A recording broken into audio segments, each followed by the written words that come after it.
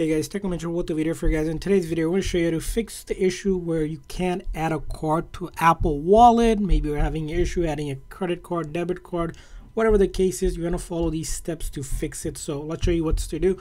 First thing is we need to verify that the card that you're looking to add, if you're adding it here, right, is supported. Sometimes there are card issuers that don't support Apple Wallet or Apple Pay. You have to verify that with your card issuer that issued the card, so ensure that they accept it.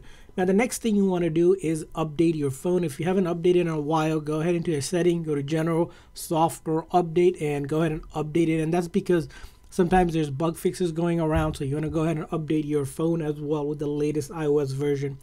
Along with that is you need to set up in your settings either Face ID or Touch ID or a passcode. If you don't have any security set up here, it will not work. And the reason why it's for your own security and safety is that if you add a card, right, someone can access it. So you'll need to either, if your phone has Face ID, set up Face ID.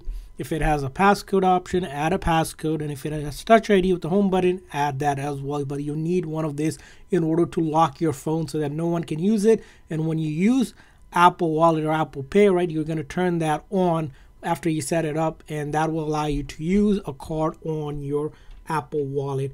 Now another thing to check out in your iPhone is the region or the country that you're in. Some places don't support adding a card, so in order to check what region you're in, you can go to settings, general, and then from there on, if you go to a language and region, right, you can see here my region is in the United States. Most cards are supported on Apple Wallet, but some regions don't support it. So if you need to, you can change it to whatever region you're in so that you can add a card. United States is a pretty good one, and other countries as well, but that's something you need to ensure as well.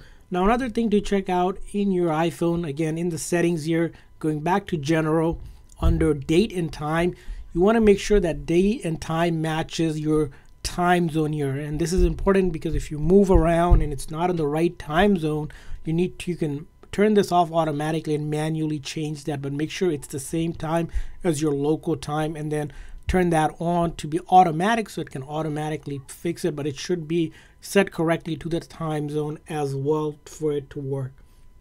And doing all of that, another thing you want to do is go into your setting of your iPhone, and then this time where you see Apple Wallet and Pay, you're going to click on that. Here you can click on add card, and sometimes it allows you, when you click on a debit card or a credit card, right, it asks you to scan it, and sometimes the scanning might not pick up the number correctly. So I recommend is adding the card manually and going ahead and typing it out, ensuring that every number is correct. Even one number is off, of course it's not going to work. So go through the process of trying it, and sometimes you might have to enter it a few times or hit next and it might say it's not allowed. Just keep on trying a few times, and if you know it's compatible, it will eventually work for you on your iPhone. And I hope you can now add a card to your Apple Wallet. And if this video was helpful, please consider hitting the like and subscribe button. Also, if you found another way to fix card not being able to get added, let us know in the comment section to help everyone else.